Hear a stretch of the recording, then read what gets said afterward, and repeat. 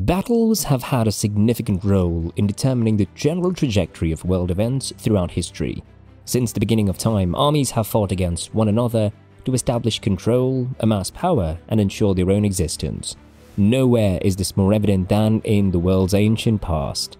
Hello and welcome to our channel Curious Media. Here are some of the bloodiest ancient battles that changed history. The Battle of Kadesh, 1274 BCE.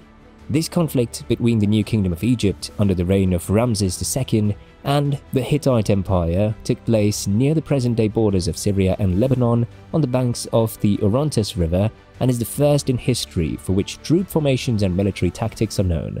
More than 2,000 chariots were destroyed in what is said to be history's largest chariot fight, which also resulted in the oldest surviving peace pact, variously referred to as the Eternal Treaty or the Silver Treaty.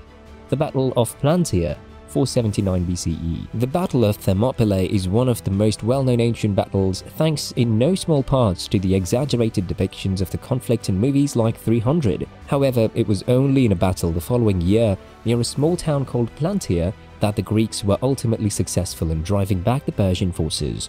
After establishing control over Thermopylae and achieving success in the territories beyond it, King Xerxes I of the First Persian Empire eventually made his way back to Asia. He abandoned half of his army, which was ultimately routed by a group of hoplite warriors in Plataea, bringing an end to the Persian invasion of Greece. The Siege of Syracuse, 213 to 212 BCE. After defeating Carthage in the First Punic War, Sicily became a part of the autonomous kingdom of Syracuse, which was a close ally of the Roman Republic. In the midst of the Second Punic War, pro-Carthage groups within Syracuse brought the wrath of the Roman siege back down on the city. Archimedes, a famous polymath who lived in the city at the time, devised clever inventions to assist defend against the Romans and extend the siege by months this time. The city did not fall until the Roman soldier assassinated Archimedes in his house, defying instructions from the Roman commander that the inventor's life be spared. The Battle of Red Cliffs, 208 CE.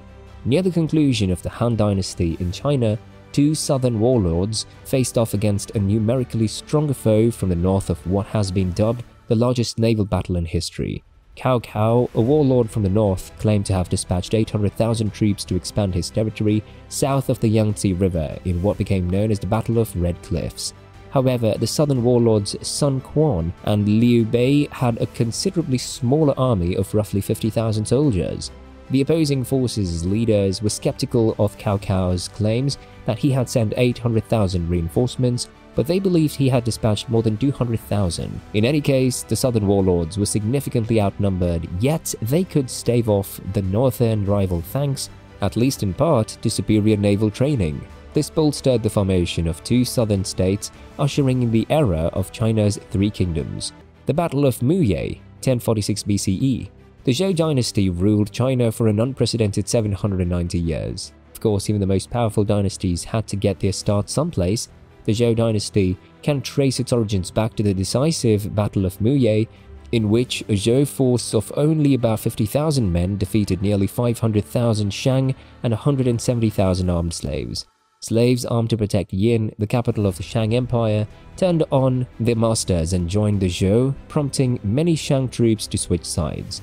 Other people displayed their lack of interest in confronting the better-trained Zhou by holding their spears in an inverted position. The Conquest of Tikal, 378 CE. The classical phase of the Maya civilization, which at its height spanned much of Central America between 250 and 900 CE, is generally agreed upon. Comparable to classical Greece, the area was divided into multiple city-states that were all tied together through a web of alliances and wars. Siaj Ka'ak deposed the kings of numerous major cities, beginning with Tikal in 378 CE. He came from Teotihuacan, which is located about 25 miles northeast of modern-day Mexico City. Then, new leaders supported by Teotihuacan would be installed. In doing so, they created a level of domination that would last nearly the end of the Maya Empire. That was it for today's video, guys. If you haven't already, please like and share the video with your friends and family so that we can bring more amazing and informative videos for you guys. Until next time, take care.